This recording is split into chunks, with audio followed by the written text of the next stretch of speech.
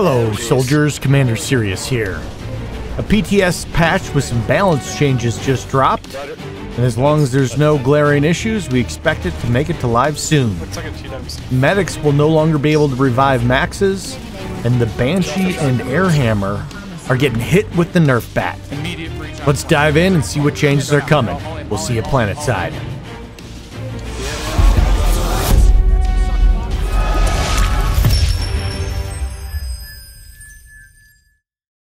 So soldiers, the biggest news by far is they've been hard at work trying to fix some performance issues we've been seeing. If you've been playing at either lower pop times or on lower pop servers, you probably haven't noticed this. But on high pop servers during prime time, there have been a lot of latency issues.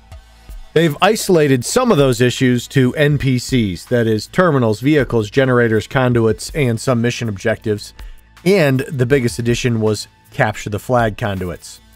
So while those performance issues were always there, they were deepened and worsened with the release of capture the flag.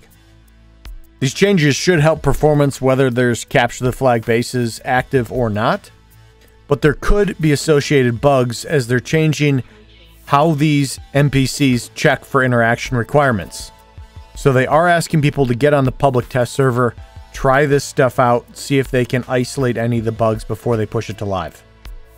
Next up, they are bringing back some class and faction specific abilities that were available during campaigns. That is the VS Infiltrator Cloak, the NC Heavy Assault ability, the TR Combat Medic ability, and the NSO Engineer ability. Rel mentioned he thought they were a little unpolished when first released, so they made a few adjustments to them, so they might be a little different than you remember. The patch notes also mentioned they do plan on bringing back the light assault tool, the jump pad. It did not make it to PTS in this round, but as long as they get it ready, I'd expect it to go in with the patch. Now on to the biggest news of the patch. Maxes will no longer be revivable. Maxes have always been a complicated balance item in the game. For a very long time, people have suggested taking away the medic's ability to revive them as a way to balance them. So those point holds that are just constantly using medics to stand their maxes back up, you could actually break the holds if you can get the maxes down once. Now, even though they're taking the revive away from maxes, they are going to make a few changes to help them out. The nanite cost is dropping down from 450 to 350. The headshot multiplier on maxes is going from 2 times down to 1.5 times. And they've added a new defensive slot item called Fallout Hardening, so your maxes can survive orbital strikes. So it'll be interesting to see what the new meta slot is when one orbital strike could wipe out an entire point hold of maxes. It will also make Punisher or underbarrel grenade launchers more important because they could keep maxes alive through those orbitals. And they will be more dependent on engineer support because they can't go down at all or you lose them. Or maybe people just start running membership and nanite boosts so they can pull more of them now that they are a little bit cheaper. In terms of tuning class-specific maxes, it's only the NC max that took a hit. They are losing some damage at range across the board. Either increased damage fall-off or reduced pellet damage, or both. On to dealing with air-to-ground ESFs. A few patches back, they did increase the damage of lock-on launchers.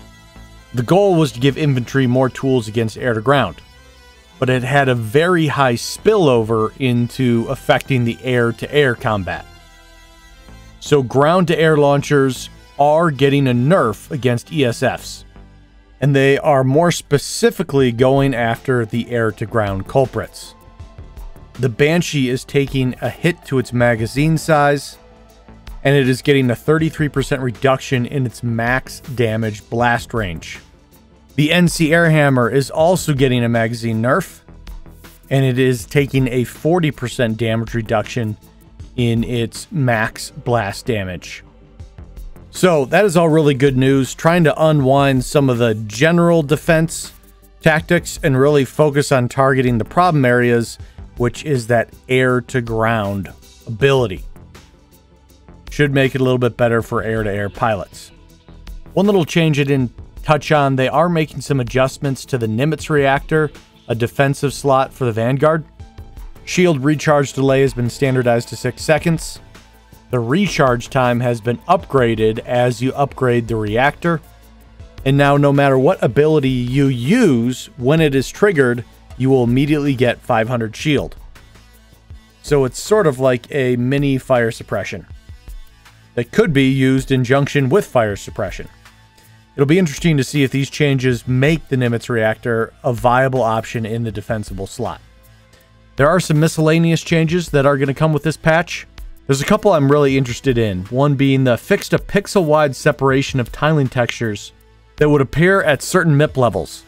This bug has been around for a while, and I forget when it showed up, if it was DirectX 11 or what. But on certain textures, light rocks and snow especially, you would see black, jagged lines highlighting or surrounding them.